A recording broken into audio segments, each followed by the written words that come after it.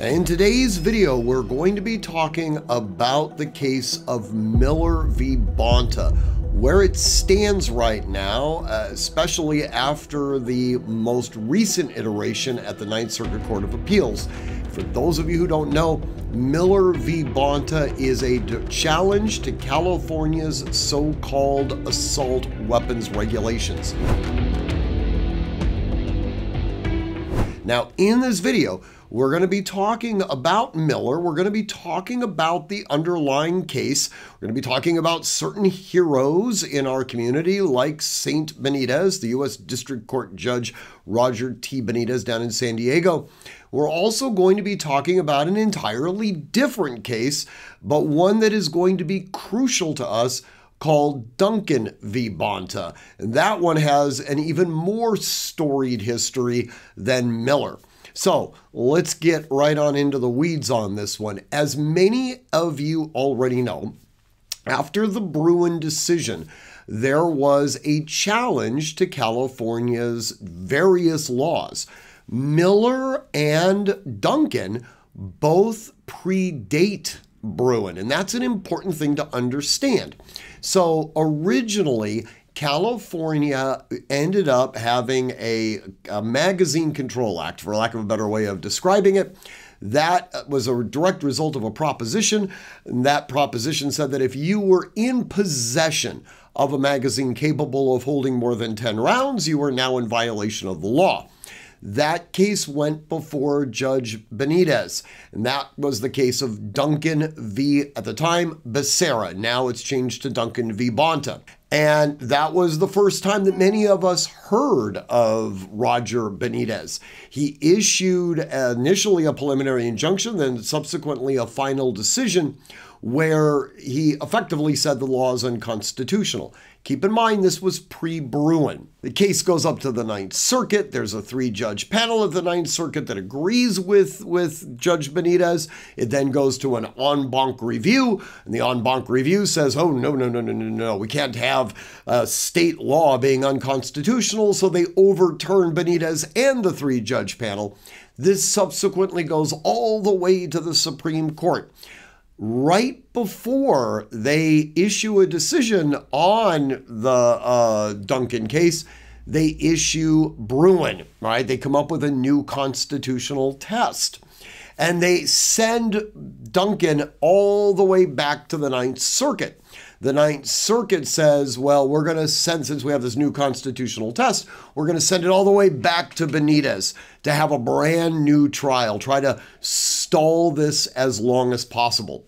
Now, while all this is going on, there is an entirely different case than what the title of this video is about, and that's called Miller v. Bonta. This case has been fascinating to watch as it kind of changed and developed. So Miller originally was a very limited case.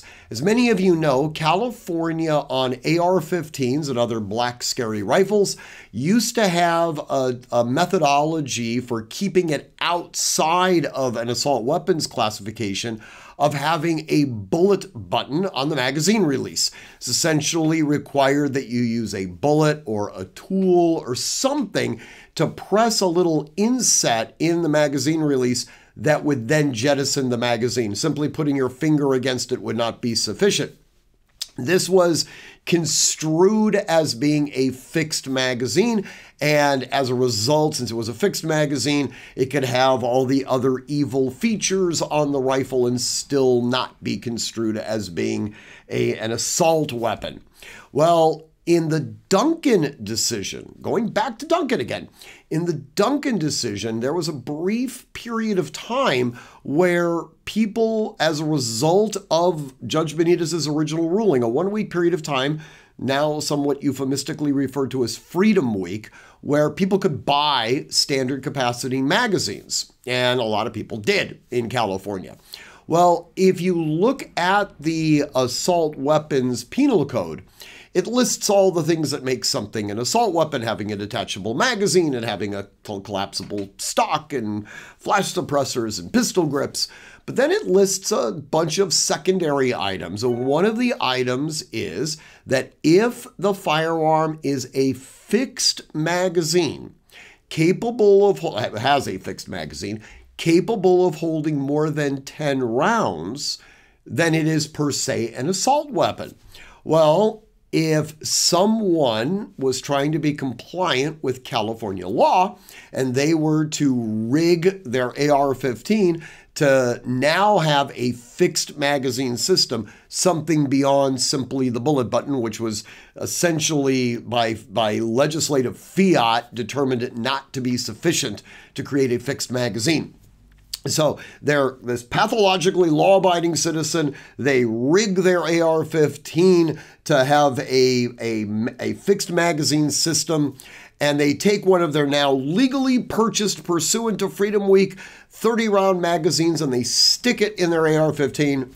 They've just created an assault weapon. So Miller was a challenge to this little subset of the law. And, basically the plaintiffs in Miller said, hey, listen, Benitez, you are the one who created this situation. Just get rid of that one little code section. Well, Benitez, being Benitez, did what he does, and he invalidated the entire law. Now, this ends up having the Bruin decision come back down, right?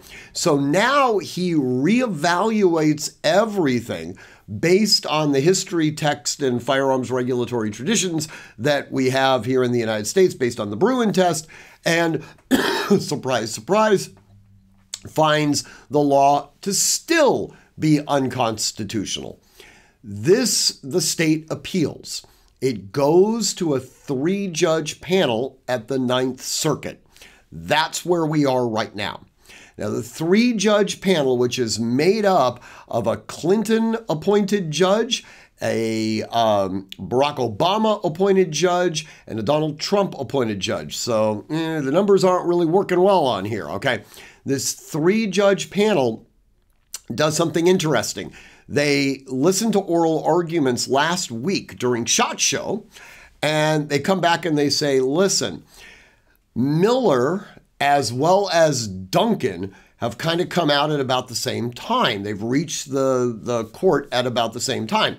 Now, in Duncan, that case has bypassed the 3-judge panel. There's all sorts of shenanigans associated with that. They're now going directly to an en banc review, a larger group of jurists. An en banc panel is going to have more authority than a 3-judge panel. Now, these cases are largely based on the same interpretation of Bruin. And, Benitez basically wrote the same thing for all intents and purposes. So what they don't want to have happen, and there's logic in this, the 3-judge panel in Miller doesn't want to come out and say, based on this reasoning, we find X, only to find out that a month later, the en banc panel in Duncan comes out and says, you have to use this type of reasoning, right? There's something called res judicata. Essentially, the argument's already been adjudicated. And you don't want to have disparative, outcomes in cases. So the 3-judge panel said, hey, look, we got these guys over here that are going to be looking at interpreting Bruin as it relates to Duncan. We should be getting a decision at some point on that. So let's just suspend this for the time being, see what the en banc panel comes up with, and then we will, either basically tailor our arguments to be consistent with the en banc panel. What does the bottom line of this mean? We have no decision, okay? Everything is essentially the way it's been up till now.